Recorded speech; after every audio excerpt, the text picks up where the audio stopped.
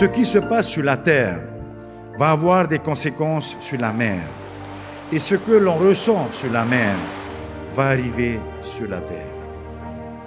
Le Blue Climate Summit, qui commence dès aujourd'hui, est l'opportunité pour nous, peuple de l'océan, peuple océanien, de vous démontrer que nous sommes des territoires d'opportunités et de solutions.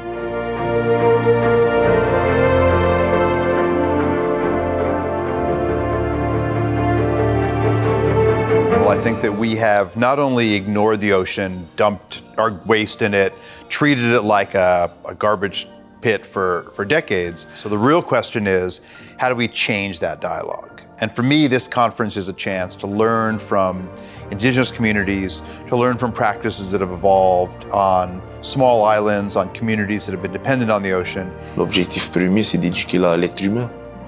Parce que si on veut atténuer ou si on veut éliminer la pollution, il faut éduquer l'être humain parce que ce qui est le premier pollueur, c'est l'être humain. For me, Tahiti is the logical place to hold a summit for the Blue Climate Initiative.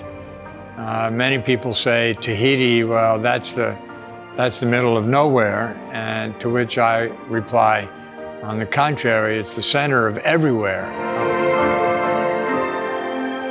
We have a chance to hold the planet steady if we take seriously the objective of maintaining the natural systems that are still working. Old growth forests, places in the ocean that we know are really representative of what the world was before we consumed so much of it.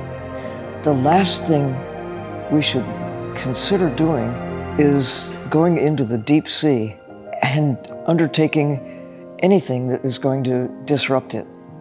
In the last 250 years, too much of the world gave it up. They forgot. But in Kaikinui, you do not forget, and we're grateful. We're honored to be here.